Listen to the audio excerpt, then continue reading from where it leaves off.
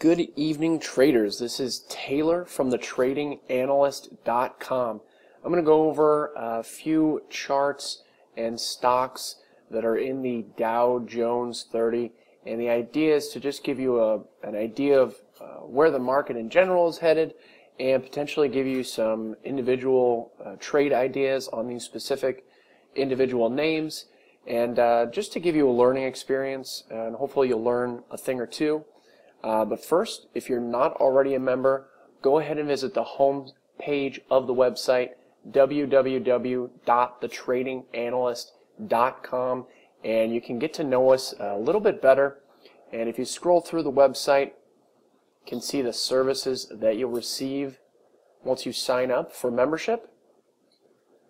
You can also scroll down a little bit further and see what our current members are saying about the membership.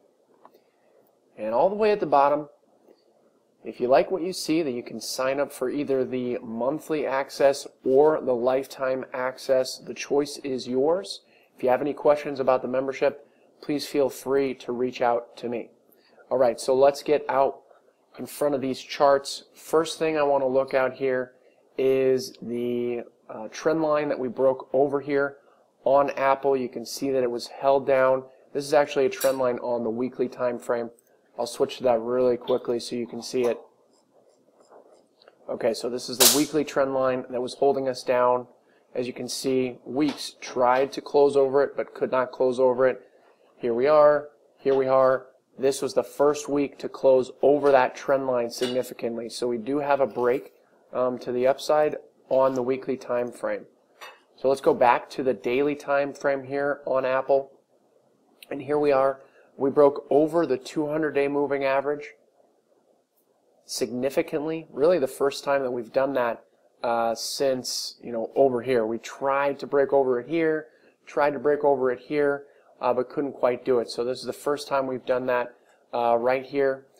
Had a successful test right here at 106. You can see that we had a little bit of a pause down here, and this is a nice entry right there if you got that right around 106. I believe that will continue higher, definitely in the long run. As support, we've got this uptrend line as support, as well as the 200-day moving average, as well as this 106 support. As you can see, it was resistance here, here, here, and then we've got support from it right here. So definitely think in the long run, Apple is going to be heading higher, and then we'll break these highs and most likely head into the 120 range or so in the next few weeks or few months, what have you. Next, let's cover AXP. And AXP, we did just break over the 200-day moving average. We broke over this downtrend line. As you can see, it was resistance here, here, here, here, and then we're holding over it right now. So another thing you want to look at right here, we're in a really tight range. So you want to look for a break either over 64.40 or over about $66. If one of those levels is broken, we should see a nice big move. As you can see, we've been trading kind of sideways for about a month or so, and a break outside of that tight range should see a nice big move. So definitely a significant area right here, about just below $67, about 66.60. As you can see, it was resistance here and here, and then a couple of candles right here where that's resistance. If we break over that, I think we can see some pretty nice upside on AXP. Next, let's take a look at Boeing. And Boeing, we are below some pretty major resistance here at about 137. There's a touch, there's a touch, there's a touch. Lots of rejections at this level. Okay. On the other side, we are right at a pretty big support as well. As you can see, this volume by price bar right here, the low right there is right where we bounced from on Thursday's action. That's right where we hammered. We also hammered off of this trend line retest. So here was that rejection, rejection, rejection, rejection. Here's another rejection, another rejection. Finally, we broke over it right here, and as you can see, we retested it several times since breaking over it here, here, and here as well. So that's why it's a good idea to draw these trend lines and extend those lines after we've already been broken over those lines, because they can definitely come into play in the future.